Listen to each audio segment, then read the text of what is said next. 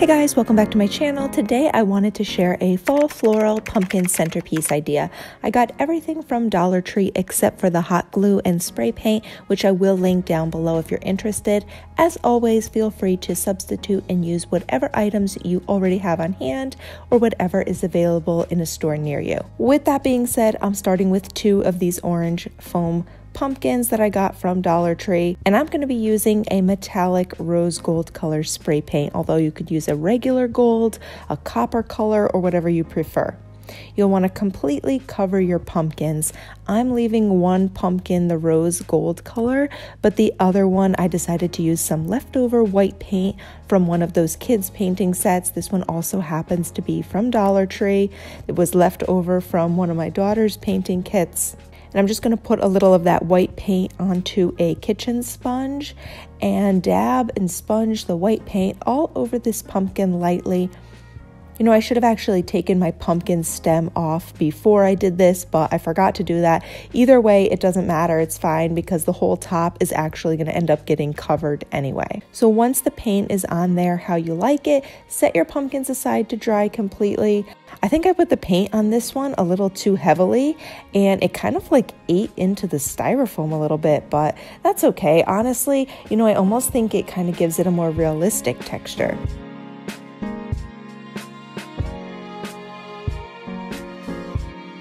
Okay, next you'll need 2 of these green foam circles, and we're using hot glue around the smaller side of it and gluing that on top of the pumpkin where we removed the stem, just like that. You want the wider half to be sticking up because that's going to give us more space to cover with flowers. And then before I get started filling in with the flowers, let me just show you what I used. I used a combination of flowers. Some I was only able to find like one bunch of, so if I liked that one, I just would end up like splitting it between both arrangements, or you could use it in one, not in the other, and just make them a little bit different, however you want to do it. But I was really looking for a combination of pinks and purples, and I think I used 1 bunch of these cream colored dahlias, 2 bunches of these pink dahlias, 2 bunches of, I don't know, what are these, black-eyed Susans?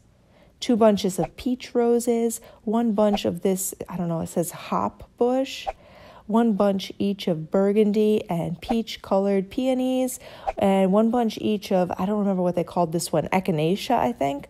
Also 1 bunch of this purple Halloween roses, and 2 bunches of dark blue hydrangea. I like that they have a little bit of a purpley tinge, and I think that it goes with the mauve, pinks, purple, burgundy tones that I'm using for these fall arrangements. Go ahead and mix and match your flowers and make your arrangements now.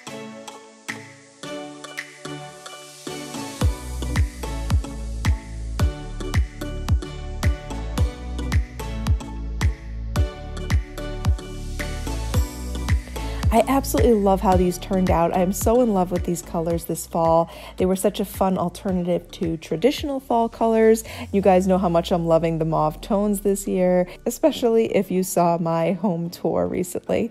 And this idea is especially perfect if you're looking to do a wedding centerpiece or maybe a floral arrangement for your entryway, coffee table, or even as a gift. Don't forget to give this video a thumbs up if you enjoyed it. Also, let me know any video requests you have for seasonal decor ideas.